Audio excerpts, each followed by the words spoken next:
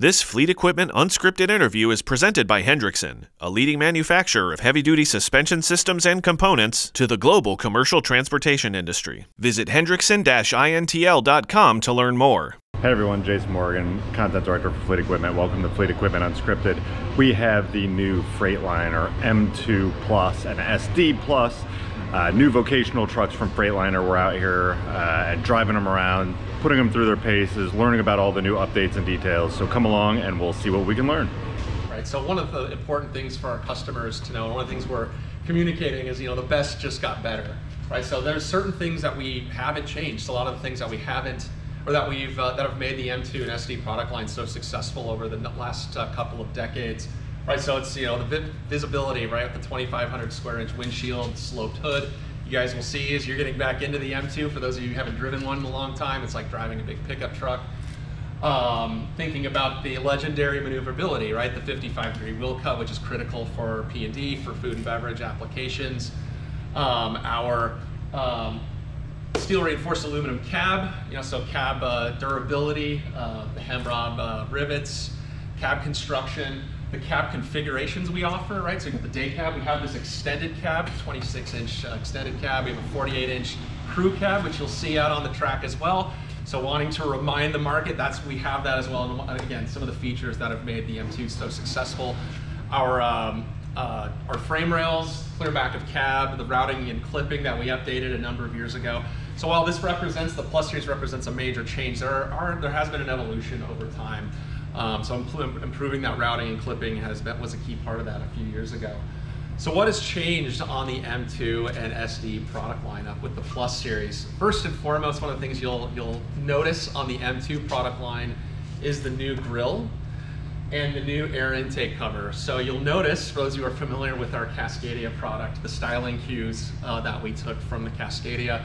A lot of our customers not only run Cascadias, but maybe they'll run some box trucks in their last mile delivery, and they like, those who have seen this product have loved the fact that there's that tie-in between the Cascadia and the M2 product line. So that's a key styling cue change on the M2 product.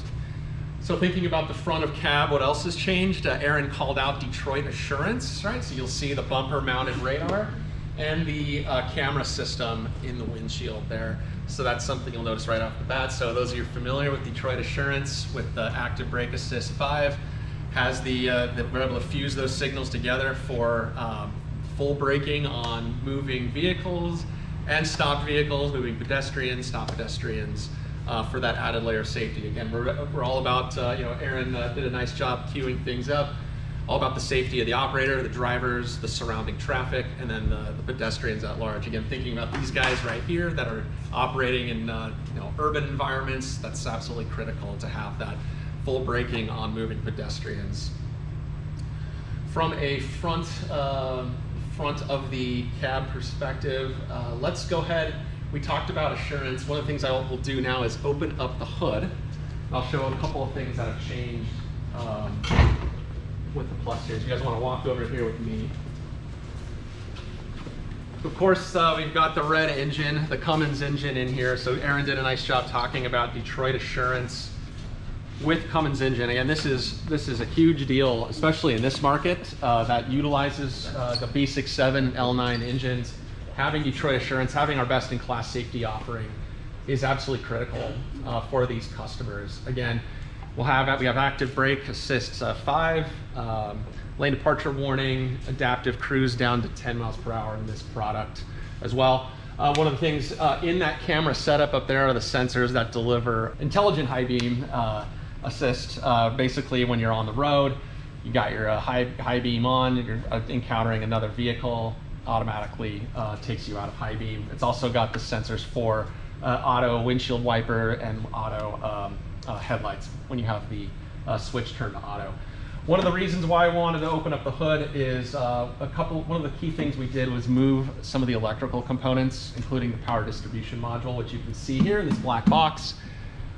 We relocated it off the fender here, and as you can see, the movement here of this fender, why that might be so important in terms of durability. So it's less prone to road vibrations. You can actually see the mounting position where we used to mount it, but now we've put it here and we've put it in a IP69K, I believe, environmentally sound box for additional protection. So essentially what that means is you can take a high pressure water stream and still be protected. So that's critical in terms of protecting the PDM from chemicals, from road debris, other things that could cause downtime. We also moved the transmission control module as well back here, again, for additional protection. So that'll be a common theme. We moved a lot of the electrical components. A few things right here on the firewall. There's a couple of other key aspects that we moved actually behind the dash as well. So we've really focused on placement of electrical system components to reduce instances of downtime. So let's go ahead and close her up.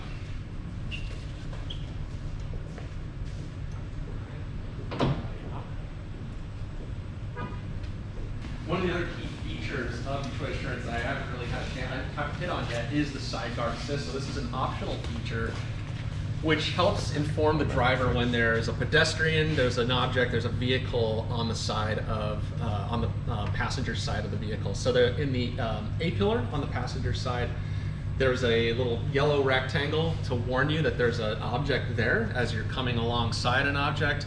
And then if you turn on your turn signal and you attempt to change lanes or you attempt to make a turn when there's an object there, there's a red warning light and an audio warning system as well. So you'll know that there's a lot of, the passenger cars today have that warning, so you know that when there's an object or a person there. If you guys want to step on over this direction, I'll open the passenger side door and I'll kind of walk through some of the new features on the interior of the vehicle. And so a lot of what we focused on in updating the M2 and SD and creating the Plus series had to do with the operator, the driver experience. Now these guys are sitting in their office for the day for 8, 9, 10 hours a day. And that's been some of the key customer feedback we've heard. They love all those features I talked about, the visibility, the maneuverability, but the interior was something that we really needed to focus on to keep that leadership position in these markets. So one of the things that we updated here is we improved the door panel, the dash material. We improved the plastic material that's inside the vehicle to something more robust for reduced squeaks and rattles. So that's something you'll notice when you're, especially on the off-road course, you're not going to hear those squeaks and rattles, right? It's really designed for that improved fit and finish in those types of environments. One of the other things we added here is now we have available this new map pocket, which we have integrated. We've updated the robustness of the material here to be able to use as an additional grab handle. Rated to up to 300 pounds, so an average to large adult can utilize this map pocket confidently as an additional point of contact.